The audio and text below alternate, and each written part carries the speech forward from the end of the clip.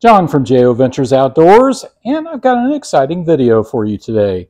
We have another traveling knife, and that is the Kutmaster traveling knife. Has made it to JO Ventures Outdoors, courtesy of Knife Delights. Tom at Knife Delights has started once again another traveling knife, and we have this little Kutmaster peanut two-bladed jackknife, and that's really exciting. So in the past, Tom started the Elk Ridge Stockman. It went through, I don't know, 10 to 13 channels, something like that, throughout the community. It was a lot of fun, and we've had the Elk Ridge Bowie by North Star Knife Reviews, the Kershaw Chill from North Star Knife Reviews. Currently, the Knipex electrician's knife is making its rounds, and so what happens is, one channel starts this, they buy a knife, and they send it around as a traveling knife. And so I'm the next one in line. After this, I'll be sending this to Doom Crew Outdoors. So that'll be really exciting. So I've been carrying this around for a few days. This is a knife that Tom picked up, I'm assuming, in an antique store. He can correct me in the comments. And he did a refurbishing video on this, and I will put that down below. But this knife has a really nice clip blade here, and it's, we'll get a little measurement on this. It's not a very big knife. I'll give you some comparisons. So not even a 2-inch clip blade on that. So nice clip blade. It is a Kutmaster, and Utica, I believe it says Utica, USA. Utica, New York, USA, the Ting stamp.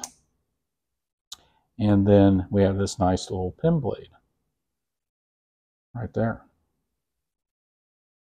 And he did an excellent job on cleaning this up and refurbishing it. I watched the video and he soaked it in mineral oil, and it's got nice snap. The blade's all open very nicely. The small one's just a little harder to get open. It wasn't sharp when it came to me, so I attempted to sharpen it.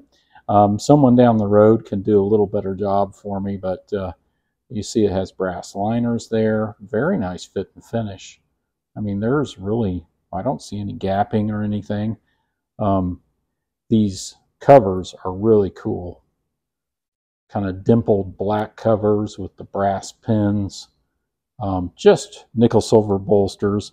We think it's some sort of 440 steel, but I cut a couple apples with it, and I thought it was starting to patina just a little bit. So there might be a little more carbon in there or something, but maybe somebody else down the road will know more about that. So some background here on Kutmaster. The trade name Kutmaster was first used in 1937. And the parent company, Utica Cutlery of Utica, New York, has been producing pocket knives, straight razors, and other cutlery since 1910. Prior to that, they produced coffins and vaults under the name Utica Burial Case Company. Company headquarters are still located on 820 Noyle Street in New York. During World War II, they produced knives, bayonets, and lineman's knife and plier kits for the U.S. military under both Utica and Kutmaster brand names. Now, I got this in an article. You can see the men there working in the plant. And then there's a website. They still produce under Utica Promo Company and the name Kutmaster some promo knives. So some promotional pieces, and you can go there and see all they have. Now, a couple things to compare this with. First of all, I've got my case pen knife. It's just a little two-bladed pen knife. Opens from either end here. Little Case USA pen knife, stainless steel. You can see those covers there. And then we can also compare this to the Super Tinker. So you can see how small that is. And compare it to a SD Classic. About the same size, maybe just a little bit bigger. This has been a really cool knife. I've enjoyed it. I've cut apples with it. I've cut open boxes and some things like that. I attempted to sharpen it. It's a little bit better edge. I've really enjoyed this. This is a nice fifth pocket knife. And Tom asked me to make a slip for it. So I made this slip for the Kutmaster traveling knife, made out of 4-ounce leather. I tried to mimic the dimpling on the front. It's a slip, a fold-over slip, and then on the back we've got the JO and the prints there, the boot prints.